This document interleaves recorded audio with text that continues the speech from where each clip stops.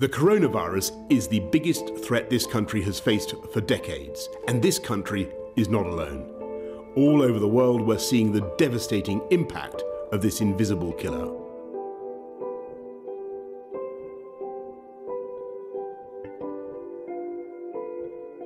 It affected me quite deeply, to be honest, I'm not going to lie. Sleeping pattern completely messed up, I didn't even know day or night, do you know what I mean?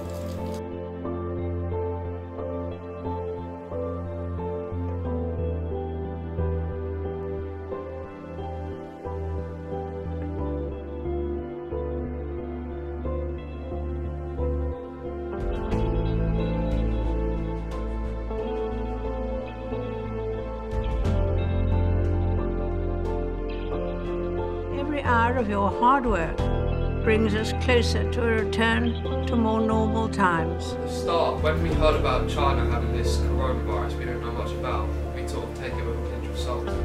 These are the only reasons you should leave your home. You should not be meeting friends. If your friends ask you to meet, you should say no.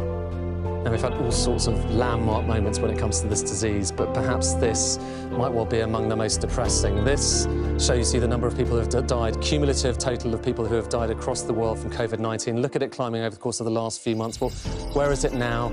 It is around the million mark. So 1 million people have died of this disease. Quite tough. I mean, at the beginning, it's exciting. You don't have to go to school, do what you want. But after a while, it takes a toll on your mental health, so I did struggle towards the end, but I pushed through it, so it was alright. And yeah, summer really got cancelled.